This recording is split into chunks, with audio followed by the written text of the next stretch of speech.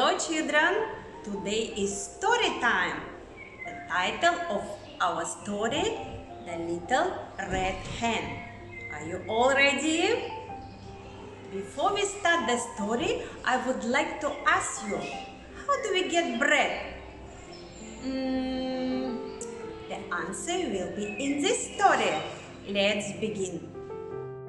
Once upon a time, a little red hen found a grain of wheat. "Who will help me plant this?" she said. Not I. Said the sleepy cat.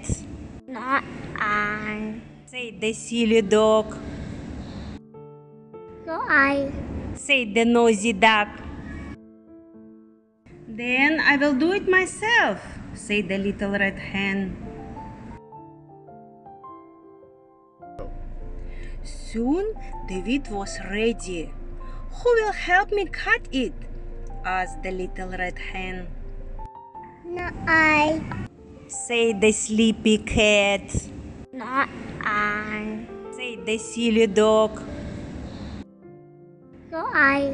Said the noisy duck. "Then I will do it myself," said the little red hen. "I must make the wheat into flour," said the little red hen. "Who will help me?" she asked. Not I. Said the sleepy cat. Not I. Said the silly dog. Not I. Said the noisy duck. "Then I will do it myself," said the little red hen.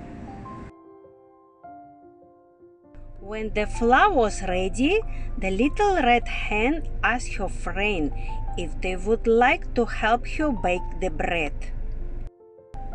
When the bread was ready, the little red hen asked, "Who will help me eat the bread?"